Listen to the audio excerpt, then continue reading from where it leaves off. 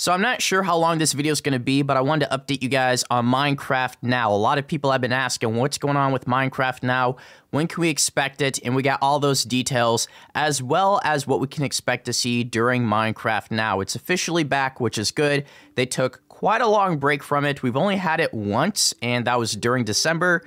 Let me know if you guys ended up watching it. I actually watched it once I got home because, first of all, it was on a Thursday, and Thursday is just an odd day to have a Minecraft event, but it sounds like it's going to be Thursday again this month. It's going to be February 10th at 12 o'clock Eastern, 9 o'clock Pacific Standard Time, and then 18 o'clock Central European Time. So that's just a really crazy time, at least in America. Most people are at work or at school or just doing something that's not related to Minecraft. So I guess they're just sticking with that time. They're sticking with that day. But no worries if you can't catch the stream. Of course, it'll be a video on their channel.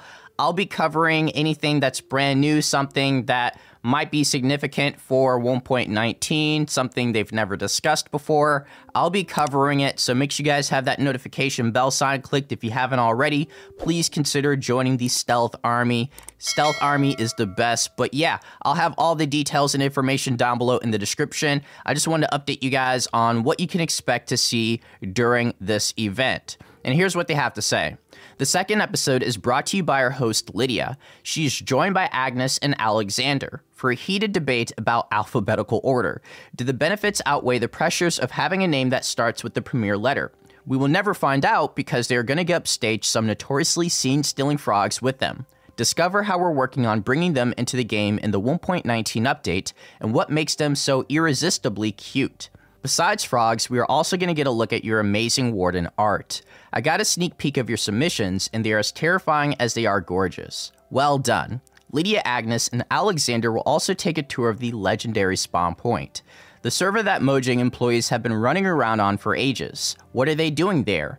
Are they having fun without me? I'm gonna find out once and for all. So as I mentioned earlier, it's on February 10th. In fact, Minecraft already scheduled this on their YouTube channel, so you can set a reminder right now if you don't want to miss out on anything. I'm not sure if they're going to be covering brand new features that we haven't seen. It looks like they're going to be focusing on frogs, which I believe frogs released on the Bedrock beta like a month ago, maybe longer than a month ago. It's been out for quite some time now, so a lot of people have had the opportunity to play around with frogs. I know a lot of people haven't also, so if you want to learn more about frogs, especially by the team, the people that worked and created the frogs, I think this will be the perfect event for you, as well as showcasing Warden art. And if I'm not mistaken, Ant Venom is going to be answering questions, or he's going to be a part of Minecraft Now in some shape or form. In fact, he actually tweeted this out not too long ago. If you could ask a Mojang dev a question about the past 2 years of Minecraft, what question would you want to ask them? Be mindful about asking questions that would be obvious that they can't answer.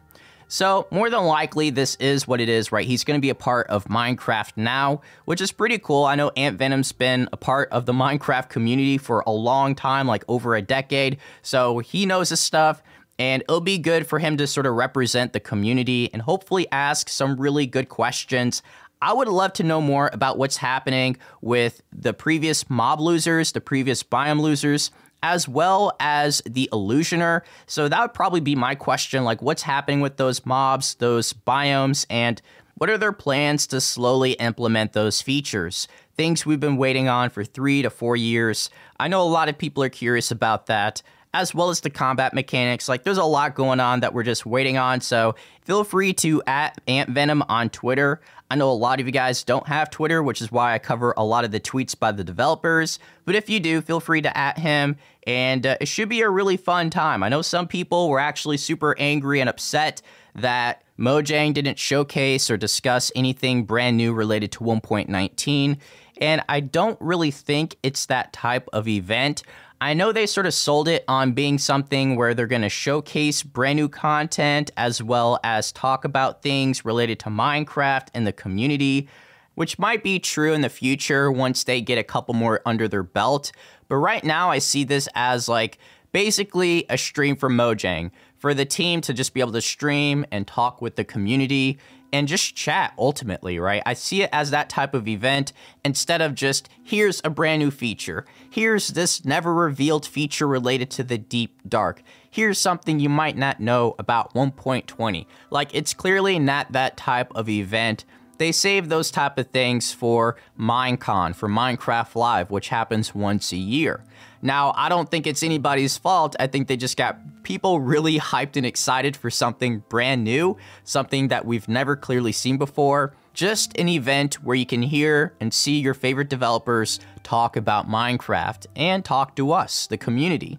So let me know down below in the comment section what you guys think about Minecraft Now. What are some things that they should work on, improve on, introduce, as well as the questions, like what do you want them to answer? That one question you just want them to answer without sugarcoating anything.